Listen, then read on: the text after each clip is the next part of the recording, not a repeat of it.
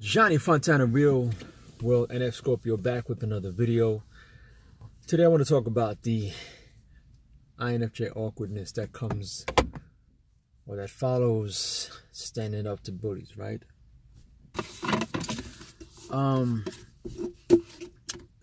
Let me go ahead and give you a quick insight onto what happened, right?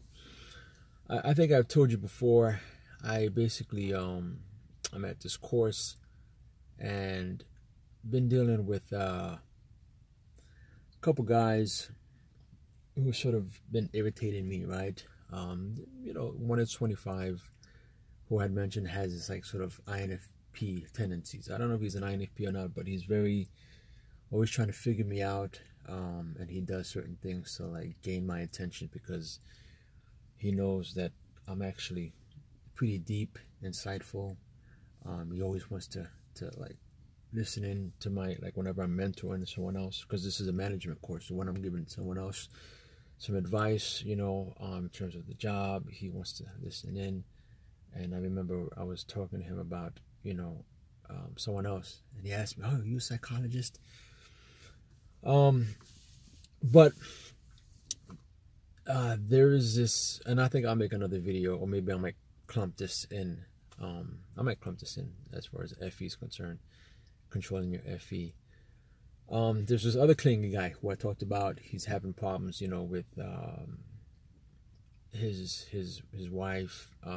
She's not allowing him to call his children, and she's laid up, you know, at her boyfriend's house, whatever. So, and they're about to get divorced. So, and he's been very clingy, you know, to the point where he's very intrusive, like to the other guy that I told you who has INFP tendency. The clingy guy went up to his room because, you know, we're all staying at a hotel, and he went to his room and he was like, "Hey, you know, leave my stuff here. Can I leave my stuff in your room for some reason?" And it's like, yo, dude, like you have your own room, you know, like just very. This guy's like 30 years old, you know. Always, he can't have lunch on his own. He has to be around people. So, but like I said, I knew that he was having issues, and I was the first person to say, "Hey, listen, I'm there for you. Don't worry about it." You know, and you know how we have a tendency of being very patient, right? Like I ignore a lot of the jokes and the banter, which is funny because they think I don't realize any of that. Like sometimes he'll come across and he'll sit next to me, and he'll be like, you know, he'll say certain things, you know, talking to the other guy who has INFP tendencies. I'll just call him Rick, just so that I don't have to keep saying that. So let's say Bobby. Bobby's a clingy one, and Rick is the other one. So Bobby will come and he'll sit next to Rick, and you know, if I come into the room, you know, let's say after lunch, and I don't say anything, "Oh, how come you don't say anything?" It's like, bro, like, why are you investing your time, like, worrying about me, you know? Or if, like, I'm asking some deep questions, you know, with regards to just, like, how, you know, the logistics aspects are supposed to be ran with different, you know, when coordinated with different divisions, federal agencies, whatever, they'd be like, "Oh, his head is hot, you know, he's going there." And it's, like, to the point where, like, it doesn't bother me, but it's like, dude, like you're being very immature for like 30-year-old, you know. And but it's funny because the guy Rick, who I says again has the INFP tendency, he would normally come to class like 15 minutes early, you know, we start class, and then he now will wait till the last minute to come to class, because every time he would normally come to class, Bobby would be waiting for him next to his seat. Right, and so he got tired of it. So instead of telling Bobby, or telling, you know, Bobby, "Yo, bro, like, stop being so clingy," he just like waits till, you know, the last minute. And I'm like, how do you live your life like this? And it's even to the point where like he blocked him. Like we're all in the same class, but he blocked him because I guess over the weekend he didn't want him to call him. And, you know, he blocked them from Wednesday until Tuesday. And then when we were going to study, and then he unblocked them so he can call them so that they can study together. And I'm like, both of you are like weirdos, you know, like, but masculine. I mean, they're, you know, they don't seem like very weak guys, but you know, they're regular men, and it's just weird. Like they're veterans. They were in the military, and I'm like, yo, you guys are acting very funny. Like, be upfront and you know, be straightforward with people. And so finally last week I'm getting to the point of the video. Last week I was asking a serious question. It's like whenever I'm asking my serious questions, I'm like, hey, don't butt out, don't butt in. And you can tell, like, when you're asking some deep questions, other people sort of like, they start to like move around a little bit, because they're like, oh, there he goes again, you know. And because again, a lot of people aren't really into complex issues like I am. They're into their own complex issues, right? That has more to do with like physical logic and so forth. I'm more into like understanding like the abstract, the bigger what ifs and that. So a lot of people aren't interested because it just takes a lot of time and effort with the nuances and so forth. So we just have different ways of thinking, right? So I was asking a question, and I was like, hey, but you know, I observed this, but I don't see this always being here. So what's going on with that issue here? And Bobby, the one who's clingy, kept on interrupting. Well, you know, that's not your scope. You know, that's not your area. You know, your what do you call it again? Your area of responsibility. So don't worry about it. And I was like, yeah, I know, but I mean, I just want to know. I wanted to get a better understanding. And the instructor wasn't, you know, given a really deep explanation. So I just wanted to know. And then so he was trying to butt in again, and I finally blew up. I'm like, bro, listen, like, I'm talking to the instructor. I don't need for you to be imposing your personal views. I'm trying to figure out the way that I figure out, okay? Because when I have to go back to the office, I have to now, you know, this is a new challenge for me, so I need to know that I'm going to be able to, you know, learn this. And it was a different approach, because with him, I've always been like, you know how sometimes we can be very passive, just let it go, let it go, let it go, let it go, let it go, because I'm not into the whole, you know, playing with people. I don't play well, you know. I don't do the whole, you know, being humorous and joking with people. I don't get so familiar with you that I can joke around with you, because that's not me. I'm 0 to 60, and if I met my threshold. But it's weird, because now after that happened, we went to lunch. And then I came back, and I was talking to, you know, the other guy, Rick, and I had told him, hey, just to give you a heads up, you know, I didn't mean to, you know, whatever. And he's the type of guy, when you talk to him, he'll when you put him on the spot, he'll quickly ask you some weird question. So I asked him, I said, do you understand what I meant by that, right? And he was like, yeah, I guess. So I'm like, no. Do you understand what I mean by that? Yeah. Oh, did you drink all that water? So I'm like, all right, dude, I'm not going to press it. But the fact that you bypass that and you think I don't notice these things, like, you know, shows you, you know, proves that you really don't know, you know, who you're dealing with. But I'm going to let you go. I'm not going to force you. I'm not going to press you, because you seem like another NF. So I'll give you that courtesy. And I'm not going to, whatever. But so I told him, I said, but hey, just give you a heads up, like, what about old dude? He was like, yeah. I think he felt a certain way, you know, about whatever. And I said, but hey, you know, I'm not gonna go after him and apologize or anything like that, because again, it's like, if you snap on someone, it's like, okay, you snap on someone. There doesn't always need to be, you know, this whole, oh, my bad for snapping at you or whatever. It's like, bro, like, you're an adult, I'm an adult. You mess with me, I mess with you. Okay, it's fine. There's no need for that extra weird, hey, bro, I'm sorry if I snapped at you. I mean, I know under certain conditions, but if you're always snapping at me, not snapping it, but if you're always playing with me, or if you're whatever, and finally when I get upset, I'm not going to come at you and be like, oh, bro, I'm sorry. It's like, that's what you deserved. But and he was like, yeah, he told me, yeah, I snap at him all the time. That's when he told me that he actually blocked him. I was like, yo, bro, why would you block a guy that you see every day? You know, last Wednesday, I get over the weekend, but, you know, because I guess he wanted to watch the Super Bowl in his own room, and Bobby kept on, you know, was like, hey, I'm gonna come watch it in your room too with you.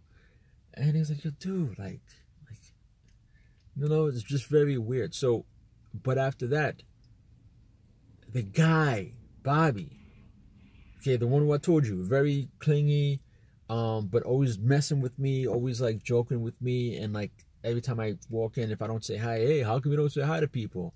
Like just very investing his time into me, whatever. He did a 360, like totally just like, you can tell like the same way how he was having issues when I told you before that he was having issues with his wife, and like they were about, you know, the lawyers told him that they were about to take, you know, half of his pension, you know, it's gonna go to his wife and all that stuff. Like that's how, like when I felt like, oh dude, like, he's going through some stuff, that's how he felt. Like he was like, his world was just so shocked by the fact that I actually blow up on him. And you could tell like his world just fell apart. And so when we were leaving, I took one route and he took another route, and then we sort of came together, and I was like, you know, what's up?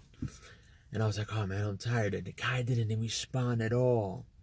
And then like the next day, you know, we came to class, like he didn't even come back. He would normally come back to sit. He didn't even come back.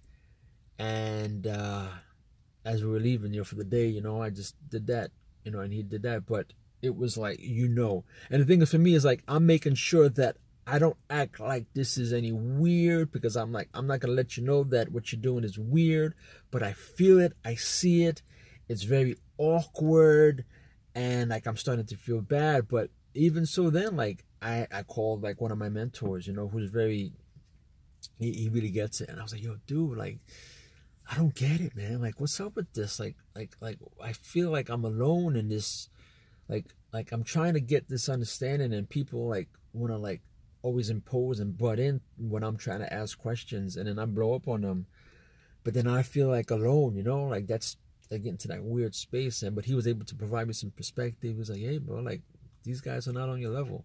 And it's not to toot my horn, but it's true. Like it's like I'm in it for a different reason. Like, you know, like I've gotten some mentorships, like, you know, like my position is a little different than theirs, you know, so I have more responsibilities. So I need, and the way that I think is more, you know, and you can tell like I'm in it for like the real love, like this is, you know.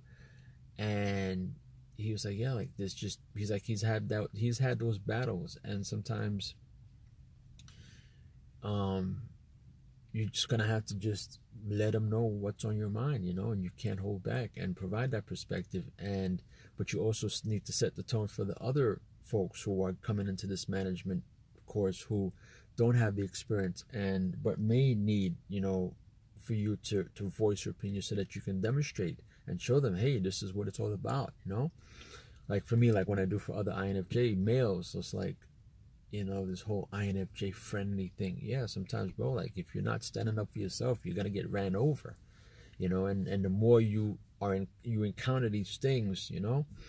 So, but it's just a weird feeling, you know. And I also call my dad too. And like, again, like these things bother me so bad that in private I call like the people who are close to me. Like I call my wife, and because it's just very, it disrupts me, you know what I'm saying? Like in the moment, like you won't even know.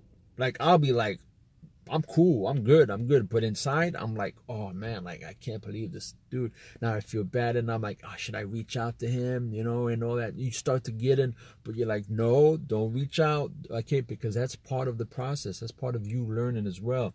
It's part of you saying, no, dude, like, hey, you got to be strong, because when people mess with you, now if you go back and you start to hold, hey, you know, are you okay? Then you're gonna open. That's what my dad told me.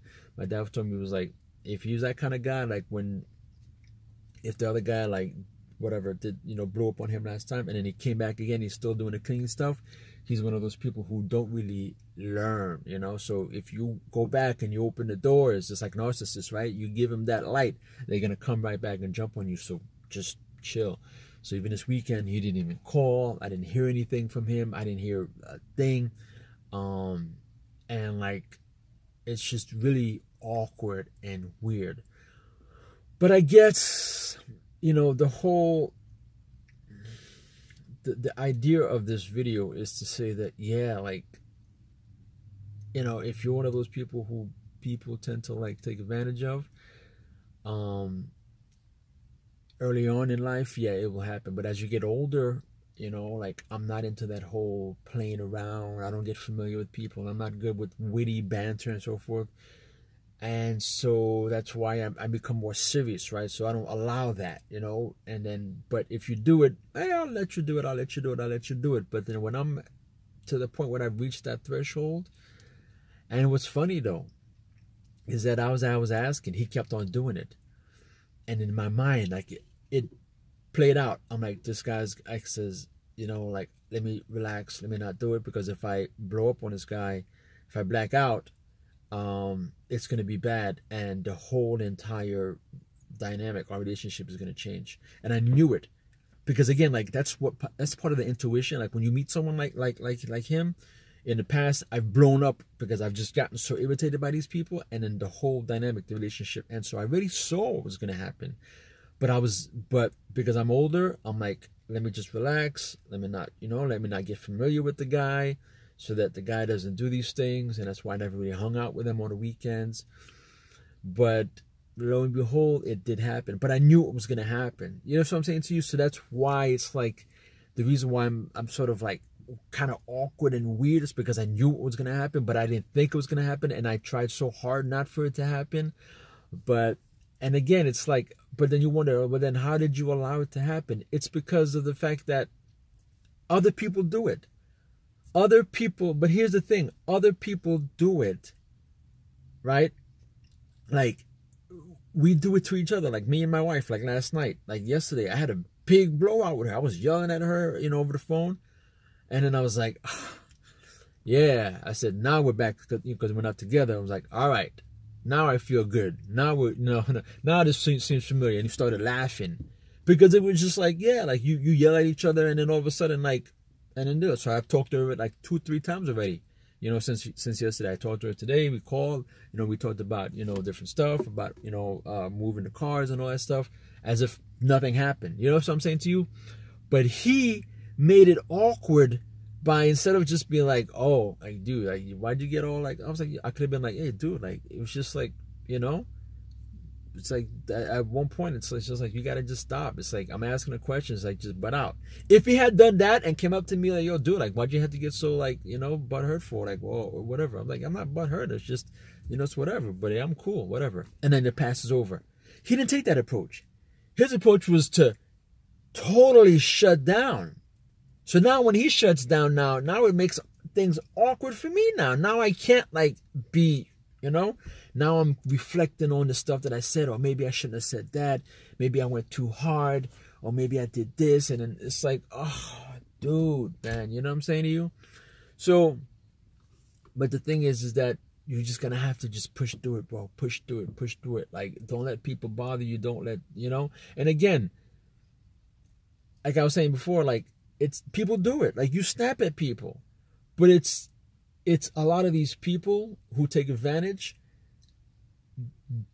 It's, if they respond a certain way, then it makes things awkward for you. Because if he had just acted normally, he's like, all right, dude, like, you don't have to get so whatever. Like, all right, I'm cool. And then it passes over. And then you're not dwelling, you're not thinking about that. But because now he's making it all awkward, and he shuts down and he doesn't want to talk to you. Now he's afraid of you. Now it makes things awkward for us, because I'm not one of those people who just be like, yeah, fuck you, and then out, and that's it. And I'm done. And I don't, you know, like my father said, yeah, like, you know, if that was the case with me, I would never talk to the guy again. I'm like, yeah, but I'm not like that. Like, that's you. You're an ENTP. Like, you can normally just do that kind of stuff. I'm not. Like, I'm a nice guy. You know what I'm saying to you? So, just, it's good, but it's bad. Like, it's good because you need this. Like, I need this. Like, if I don't get this, then I will wilter away, and then I'll be very, and people will take advantage of me. Like, I wouldn't say take advantage of me, but they'll think that they could. They don't think that they can, you know? So that's why I need these things, in order to help me think these things out, and to now start to better understand. So the next time I see someone like that, I'll know to sort of like hold back. Because again, like during the process, it's funny because we can hold so many different ideas in our mind. So as I'm concentrating on that instructor, this guy's doing the same thing. He's like button, you know, oh yeah, because you know how sometimes like they'll tag team on you, like when you're trying to ask a deep question and you're like, no. But I really want to get that. And it's like, hey, don't worry about it. Stop asking so deep questions. I'm getting, you know, from him. I'm getting from him. And it's like, at the same time, I'm trying to like, hey, bro, shut up. You shut up. And then I'm trying to get her, but like, you're not really defending me. You're not answering my question. You're not really getting there. You're just allowing these people to freaking avoid instead of being the instructor and you know, creating that whatever. You're not doing what you're supposed to be doing. But at the same time, I'm thinking, dude, relax. Don't go there. Don't go there. Don't go there. Don't go there. But then at one point I was like, you know what, man, just go there. You need it in your life. And I said, motherfucker! I mean, I didn't curse, whatever, but I was like, yo, it's a wrap. Dude, hey, I'm trying to have a conversation with her. Please stop imposing your personal views on me. I have a certain way of learning. If you can't, whatever. And then I was like, and everyone was like, and even like the other folks who were like a little bit, you know, like alpha, like, they didn't want to talk to me after that. They were like very careful when they were talking to me. Because they were like, ooh, I don't know where that dude came from. So yeah, but now it feels awkward because guess what? You realize that and you start to realize, yeah, like those other folks, yeah, even though they act like it too, but they're really like, they got that soft spot in them. You know, like they're soft. You know, because, and like they don't speak up on certain things. They're very timid. Like when you ask them to do certain things, they'll avoid it. You know, well, I'm be the one. No, let's go ahead and do it. You know, again, not because I'm willing, because I'm just so extroverted, but because I do it because I know other people want me to do it, and they're looking, you know, at me to do it. So I do it to help other people, and to demonstrate competency. You know, to be like, hey, you know, you can do it, but then they won't do it.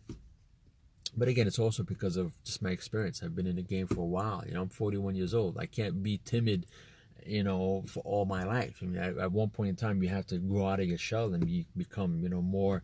But I'm not 20 years old. I'm not 25 years old. I'm married with kids. You know, I have a career. I can't just be always timid all the time. And if you know that you're timid and you're watching all these videos on how not to be timid, at one point in time you need to stop being timid. You can't watch all these videos on self-help and then not actually change, you know. But yeah, I just wanted to discuss that, man. It's just, and like tomorrow I'm gonna have to see the guy again, actually, because I'm leaving. Tomorrow's our last day, and I don't know how it's gonna be. Like if he's gonna, like, you know, I'm gonna like, hey, because I was supposed to give him a ride. I don't know if he's going to give him a ride anymore. He's probably not going to ask me for a ride. It's like, oh, I don't want to have to deal with this, man. Why can't people just be normal, man? Just be normal. And that's why, like with INFJs, like that's why you have to be normal too, because then it's like, it creates this chaos and it's this weird mess, bro. Like, just stickiness, bro. It's like, stop it, you know? But just by looking at me, interacting with me, you would never know this is here. And I'm only being with you guys, right? But no one else knows this stuff, bro. Nobody knows. My father knows. My wife knows. But other than that, that's what we do, bro. We're the INFJs, man. Number one rule to be an INFJ is never let them know that you're hurting. Johnny Fontana, Real World, NF Scorpio, we out.